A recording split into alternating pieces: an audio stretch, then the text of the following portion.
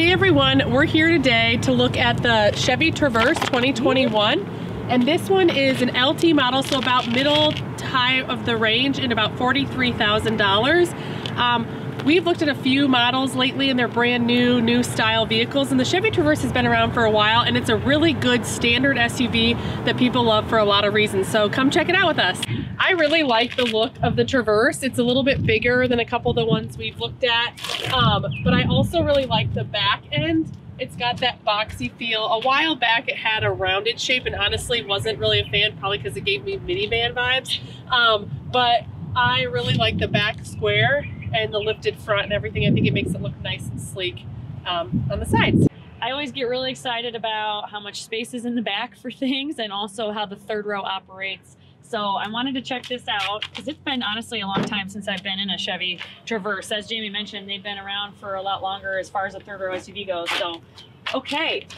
So this is the rear storage area, but what's really cool about this is that you are able to store things under here as well. So you're gonna have your spare tire underneath there, and a lot of times when you lift this up, that's where people's spare tires sit, but this one does not. It allows you to store some things, and what's cool about it being all plastic is that if you have dirty things, so if your kids got muddy, you've got sports stuff, you had a rainy soccer game, something like that, you can throw things back here, and then it doesn't ruin the carpet, it doesn't ruin the back of the vehicle, and then you can store that underneath there and then put whatever else you want up here. But then you can always just wipe it down easily and clean it up at a later point. Yeah, so. And it's easily removable. You just twist those things and take it out if for some reason it got really bad and you wanted to hose it off. Or good point. It's just plastic, so super easy to clean it up. Yep. And then the other thing is third row. I'm always curious to see how easily the third row goes down, how easy it is to get it up. And so it looks like pretty simple. You just pull the cord, automatically the headrest drops so that it's able to fit, and then it just goes straight down. Same with this one. And then you can see on these, I'll pull this back up, let's see how easy it is. Not bad. You can tether 3 car seats in the back row. So you can clip in 2 in the captain's and then 3 in the back row. So technically, again, you could fit 5 car seats inside of a Traverse. And you know what I see, although it's not a part of this, is USBs in the back. Yes, okay. Good job, Chevy. Right. Chevy, this Traverse was actually, and who knows who started it, but the Traverse was the first time that I saw USBs in the third row, and I thought that was genius. Yep. Super convenient. I was actually charging my phone while sitting in the third row, and I was like, this is the best. So we are in the back, actually middle row, I suppose. Middle row, yeah. Couple things. There are 2 USBs here, so for each person riding in this row. Also, you can see, I have this seat scooted all the way back, so you can see how much distance you have here from the driver's seat. So if you did have a car seat in here, kids, it'd be a lot harder to reach. So it's a nice, good space. And then I've got this pushed up. I'm just curious if I go all the way. So still, as a full-grown adult, have plenty of space when I have to scoot it so far front that somebody can sit back behind here. Yeah. So that's tons of space. I'm just curious. Oh my gosh.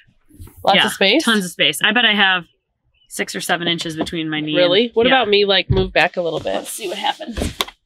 Or even, honestly, this is, like, really comfortable for me right here. How is it for you? Oh, yeah. Really? Yeah, still a couple inches.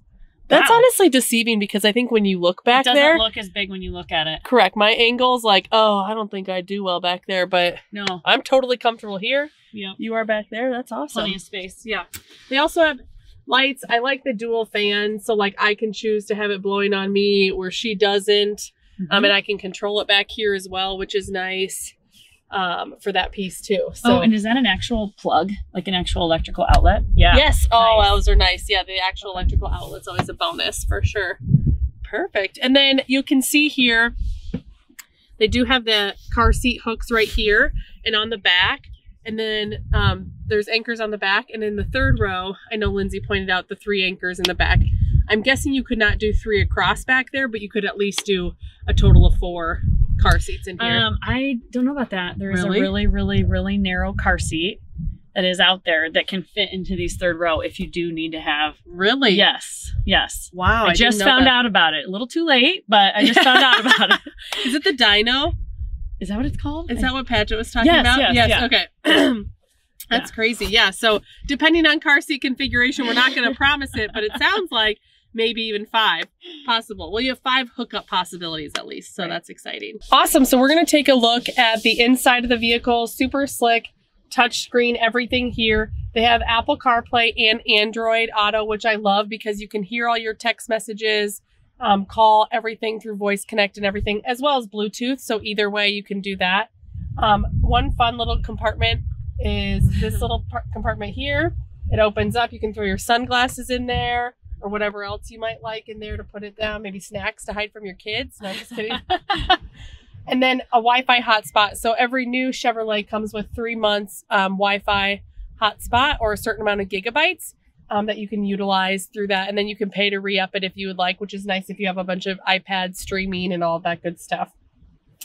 One of my absolute favorite features on this car that I just highlighted a little bit ago is the bird's eye view and rear camera. I love it. I didn't think I would need it, but I'm obsessed with it. And the awesome thing about it too is you can change the views that you want to look at. So I want to look at it a little bit from a fishbowl.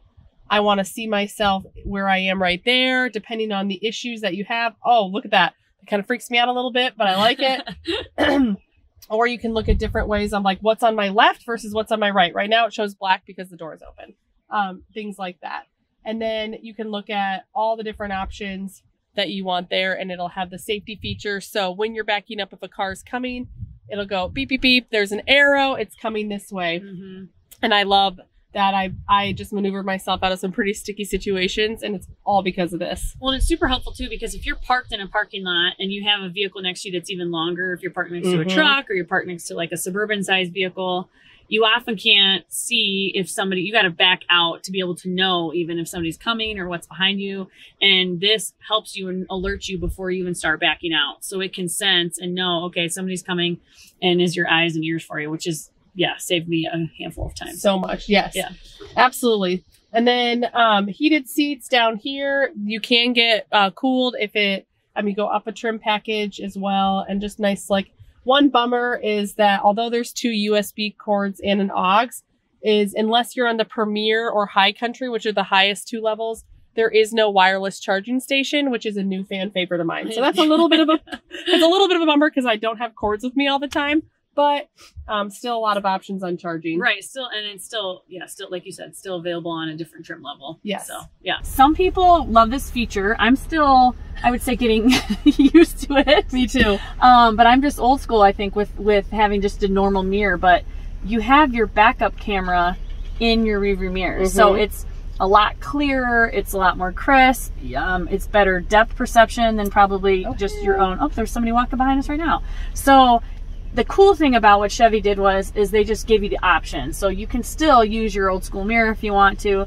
And then over time, as you get maybe more used to actually trusting that camera. But I was that way with backup cameras. I never trusted backup cameras for a while. I always still looked back over my shoulder, and my husband would be like, you know that you can see that right here. This might go in the category of things a man invented because as a mom, I'm always looking in my car seats, looking, and so I would never have this feature on. However, I was proven wrong a little while ago when we did pack the car with a bunch of stuff like you did with your Expedition. Yeah. You can't see out the window. When you have a lot of kids and a lot of stuff, you're traveling.